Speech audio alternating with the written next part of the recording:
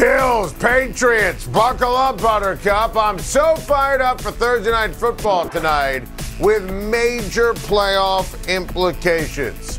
And make sure we're clear, there is no excuse for Mr. Josh Allen and the Buffalo Bills. Look, right now as we speak, New England is in the hunt. They are not a playoff team. Buffalo, 8-3, number one wild card team. But Buffalo has bigger fish to fry. And I told you earlier this week that I think that Kansas City is going to lose against Cincinnati, and I have San Francisco taking care of Miami. And that all matters when it comes to Thursday Night Football. Because the Buffalo Bills, people say, oh, the schedule is tough down the stretch, and Brandon Beane announced today, the general manager, that Von Miller is going on IR, so he's going to miss the next 4 games. Earliest he come back is Week 17 against Cincinnati. Look, the Buffalo Bills, it's all there, and that includes winning the division. They have 4 division games left, 2 with the Patriots, home games against the Jets and the Miami Dolphins. 4 of the remaining 6 are in the division. And this is all about winning the division, getting the 1 seed, and I don't want to hear about injuries as an excuse. Josh Allen, you saw what he did on Thanksgiving, the throw to Stephon Diggs, and obviously taking care of business, utilizing his weapons on CBS on Thanksgiving. And listen, Josh Allen, I know he's had the red zone issues, whatever. He is phenomenal in his career going up against a Bill Belichick coach defense, and specifically recently and last year, the playoff game, I mean, they didn't even punt. I mean, it was just sheer domination. And I think we're going to get more of the same tonight. And Von Miller not being there, he's a great player, 8 sacks this year. You know, he's like Mariano Rivera in terms of that big game experience, and he's a closer. He closes out wins. I don't care. No excuse. Mac Jones isn't that good. Patriots aren't that good. They just lost to Kirk Cousins in primetime.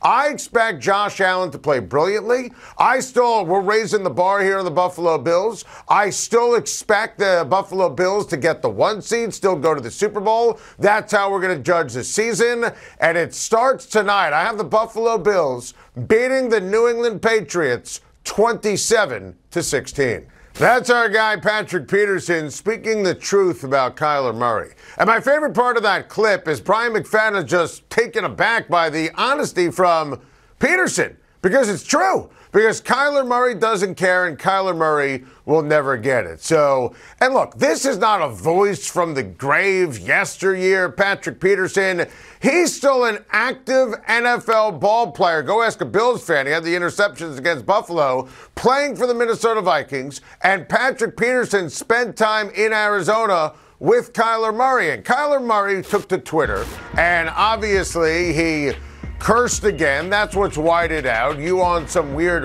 bleep P squared talking about Patrick Peterson and basically saying, all right, you're trying to grow the podcast. I mean, listen, Kyler Murray postgame on Sunday said, when asked about the second quarter and issues against the Chargers, systematically we're bleeped.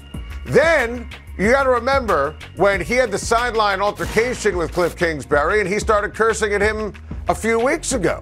Kyler Murray is terrible when it matters the most. His career numbers in November, December, January, and crunch time, they are downright deplorable. I hated the draft pick. You know that I did. We would have drafted Nick Bosa in a heartbeat. He was the best player in that draft. He's tormented the Arizona Cardinals for years, and I don't want to turn Cliff Kingsbury into Vince Lombardi here, but, I mean, I'm clearly on Team Cliff as opposed to Team Kyler. The Arizona Cardinals, their offense is in the toilet. I mean, Kyler Murray, we showed you the November, the December, the January numbers. He was in 1 playoff game in his career, and he urinated down his leg. I mean, he was dreadful last year in the wild card round against the Rams. Kyler Murray, they have to put a clause in his contract to actually study film and work hard. He's more interested in video games, and we destroyed Arizona for that contract. I mean, Arizona, I didn't pick them as a playoff team because of Cliff and Kyler. And Cliff is likely going to lose his job because of the record. Is the same Kyler Murray who had his agent issue that press release, destroying the Cardinals in the wintertime for not giving him that new contract. And once they did in the summer, and they had that clause in, I said, congrats to the Cardinals on never winning a Super Bowl. You can't do anything real or spectacular with Kyler Murray as your quarterback. Kyler Murray is selfish. You talk to people around Arizona, he's not the first one in, he's not the last one to leave. I don't know another quarterback who has that kind of clause in his contract. The Cardinals took it out because of the bad PR, but listen, this is obviously a major issue of Kyler not getting it, Kyler being selfish, Kyler not showing respect to his head coach, taking to Twitter to go at Patrick Peterson. And I know there are a lot of people around Arizona nodding their heads yes as they were listening to Patrick Peterson on his podcast. Welcome back. Time to Schein. Thrilled to be joined by my guy, CBS Sports NFL analyst, the great Trent Green, who's going to be on the call for Sunday's matchup between the Ravens and the Broncos on CBS. And Trent, Lamar Jackson limited in practice. The team hasn't been crisp the last couple of weeks. Great record, but I don't consider the Ravens a truly great team. They've had trouble this year finishing games. There's a lot there. How would you assess the Ravens, and do you think they're capable of going on a run in January? Well, hey, Adam, it's great to join you. I do think the Ravens have the ability to make a run here late in the season. You know, it's easy to point at the games they've lost. If you look at all four of those games, three of them they had a double-digit lead in and lost the game, and then last week against Jacksonville, had a 9-point lead in the fourth quarter and lost that one. So we could be sitting here talking about 11-0 Baltimore team. Now, the problem is, and as we've heard over the years, you know, your record is what it is. And right now the Ravens are 7-4. In reality, they're still in first place. They've got the tiebreaker over the Cincinnati Bengals. They play them the last week of the season. The Ravens, their defense has improved drastically. When you look at the start of the season to now, the last 8 games, they're averaging up just 290 yards, allowing 290 yards of offense per game in that span. They're not allowing teams to run the football, which I think is something that Denver is going to have to do in order to win this game. They've been able to put pressure on the quarterback. Listen, this team is not a dynamic passing team. This is a team that wants to run the football, wants to control time of possession, wants to get first downs. And when the opportunity is there to take a big play, to take a big pass up the field, they will do that. So the components are all there for them to have success, especially as the temperature starts to get cold and you have to come into Baltimore or anywhere else for that matter, even if it ends up being Buffalo as the number 1 seed or Kansas City. I mean, those are cold places. You need to be able to run the football when it's cold and play good defense. So the pieces are there for them to make a run. They just have to figure out ways to finish football games when you look at those 4 losses. Very well said. Now, why is this season, in your opinion, talking to people, studying the film, why has it been, Trent, such a major struggle for Russell Wilson in Denver this year? Well, I think there's several things that go into this. I think the expectations, the pressure of coming in and that type of trade, that type of contract, it's nothing new for him, but it's all of a sudden that adds more pressure to the coaching staff as well. Listen, we've got to make this work. We've given away or traded all these draft picks and put the cap in position from a salary cap standpoint.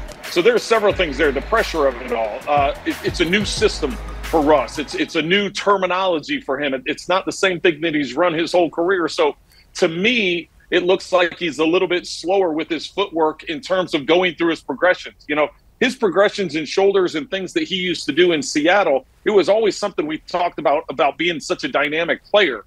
You see, it's just maybe a tick slow or a hair slow compared to what it was in Seattle. So I think some of it's him just learning the offense and knowing where to go with the football on a quicker basis. I think all those pieces are there. And then a big part of it and a big reason why I think he's struggled is the pass protection. He just hasn't had very much time. And you know, he's sitting here at 34 years old now, not 24, 25, 26 years old. So whether or not he can run the same, move the same, all those things, you know, if you listen to him and his mobility and all the numbers that he's putting up, as far as his conditioning and those kinds of things. It's all still there. But the reaction time is different when you're 34 compared to 25, 26, 27. So protection's been a big issue for him. He hasn't been able to sit in the pocket, work the progressions. He's relying too much on getting outside the pocket and making throws on the move. And then it's the new offense. So I think there's several things that are factors for him. That's a superb breakdown. I like that. There's a lot of depth there, Trent. And listen, you saw the genius of Justin Herbert up close and personal last week. How would you describe what makes him so special? You know, I've been a big fan of Justin Herbert since he came out of college, and I think he has all the tools there to have long-term success. I would like to obviously see them get into the postseason and have some postseason success, just to help validate what it is we all think of him, right? His size is there, the strength is there, the arm strength is there. He does have decent mobility for a guy as tall as he is. So I think that he's eventually going to end up being, you know, one of the elite quarterbacks in this league. I think it's a matter of winning football games. That's the number one thing that you always come back to for a quarterback. But, you know, getting the win last week in the manner that they did, that was a game that they really needed just to stay in the hunt of the playoff picture. They're sitting there just outside the wild card right now, sitting at 6-5, right there with New England. So they're right there knocking on the door. I think for this team to take the next step after what they did a year ago, where they lost in week 17 or lost their 17th game against the Raiders, you know, that made it difficult for them. So if they can find a way to get into the playoffs, which I think they have the ability to do, I think that'll be a big step for Justin Herbert in this offense and for the team moving forward. Without question. Yeah, postseason, big deal. I love Justin Herbert, loved him coming out of school as well, and he has really been outstanding in every possible way. And Trent, we got into it at length yesterday. I think Patrick Mahomes is the clear MVP favorite. 6 weeks left, long way to go. What's your take? Well, I agree with you, Adam. I think that you have to say he's the front runner. And I just have to remind you, me, and everyone else that a month ago we were saying Josh Allen was the front runner for the MVP because of the way he was playing. So there is a lot of football to go. There's still 6 games to go. You got to look at what Jalen Hurts is doing in Philadelphia. You got to look at what Tua Tagovailoa is doing in Miami. I like throwing in Parsons you got to throw in a defensive guy, so throw him in there as well. You know, if Tennessee gets on a roll and Derrick Henry's setting records, you got to throw him in the mix. So there's a number. Nick Bosa in San Francisco, if he keeps being as disruptive as he is, there's a lot of guys you can throw in the mix. But I would agree with you that Patrick Mahomes, what he's doing, the fact that the AFC West was supposed to be up in the air, and there's no way that the Chiefs can do it again after winning the division so many times in a row, and there's no way they can get back to the AFC Championship game because they lost Tyreek Hill.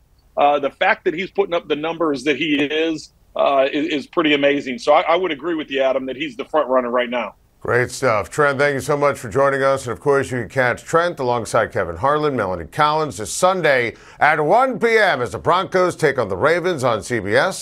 Thank you for watching. Please like and subscribe. And don't forget to hit the bell for more videos.